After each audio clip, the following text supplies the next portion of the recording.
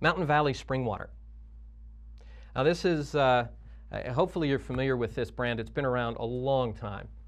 And this is an old school approach to color, meaning this brand, which has been around for a very long time, originally came in green glass bottles. And this is a brand new redesign. There was an opportunity here for this organization to go with a very contemporary bottle, to take advantage of all the latest trends in consumer insights and do something really kind of funky and cool. But what they did was they understood their heritage and they understood the meaning of their heritage. This usage of green harkens back to its nostalgia and its heritage.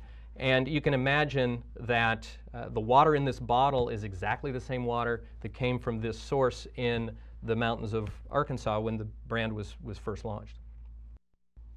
Safeway Select. I wanted to include this example because black and gray is an integral part of this color strategy. I've had a lot of conversations with my clients recently about black and whether it's a good idea to use it in packaging, particularly in food packaging. A lot of you listening probably know that it's been a controversial color for a long time when it comes to packaging and consumer goods. Very polarizing, but you're seeing more and more of it. And there are some basic associations with black, that it's very premium, and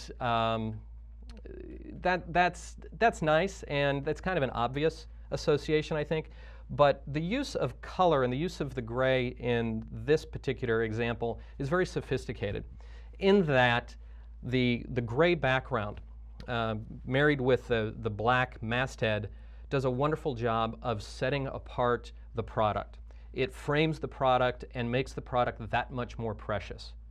While the product is only perhaps 10% of this entire face panel, it's framed and highlighted in a way that makes it feel almost like a museum piece. It makes it really precious.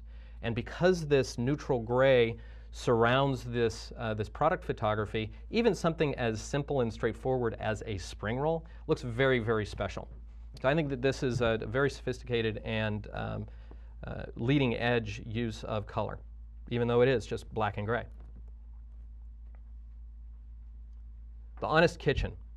This is a line of pet foods, and in addition to the packaging, the packaging itself, I wanted to point out in the middle of the face panel there's a window where you can see the product.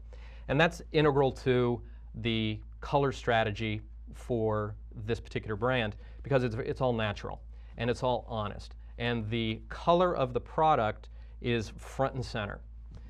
You look at this product and you say, well, it's not very appetizing maybe, but you know what? It's very honest. And the color is then used to support that. It's a very rich color, but it's desaturated. It implies a naturalness and a bit of an honesty in the brand itself. And because of its strength, it does a wonderful job of reinforcing the product names: Embark, Verve, Prowl, etc.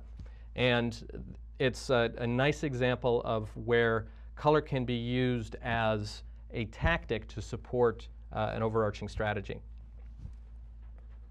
The next example is one of my favorites because it, frankly, is unexpected. This is a line of sherbets and gelato from Ciao Bella. And if you look at this, you look at the color, the flavor names. There's coconut, there's chocolate, pistachio. None of those colors are the colors you would associate with the flavors. That's because this is not about the flavors, it's about the brand.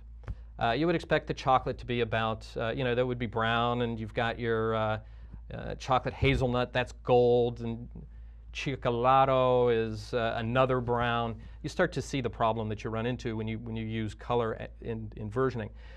This is about intensity. If you went to their website, you would see that Ciao Bella says that their gelatos and their sherbets are all about really intense flavor.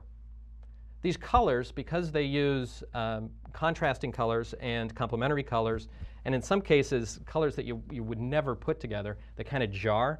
The eye looks at these and it vibrates. And there's an excitement that comes just by looking at this. And the color here, the intensity of it, the play with the human eye immediately says, boy, this is really different. And this delivers on the promise of an intense experience. I think it's a very sophisticated use of color and completely revolutionary when you think about most ice creams and gelatos and things like this, where everybody says we've got to have a picture of the ice cream, and you've got to, if it's chocolate, it's got to be brown, right? Well, this is a much bigger idea. Bloomsbury chocolates. Speaking of big ideas, this is all about a clever idea for each one of these chocolate packages.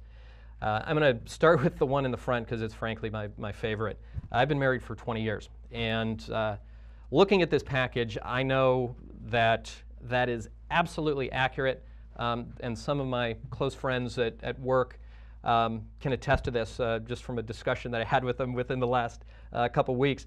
This is the essence of happy marriage, and it's delivered completely through color and simple layout. Yes, of course, marriage is 50-50. I know that. But you know what? It's really 60-40, and I'm okay with that because I want to remain happily married. This is marital bliss bar. So 60% of it is the pink, the most important part, and 40% of it is the black. And of course the red for emergency chocolate because that's reinforcing that this is first aid, and the blue reinforcing the association with Hanukkah. It's all very tongue-in-cheek, and it's using color in a very humorous way, but in a very simple, transparent way that gets right to the point.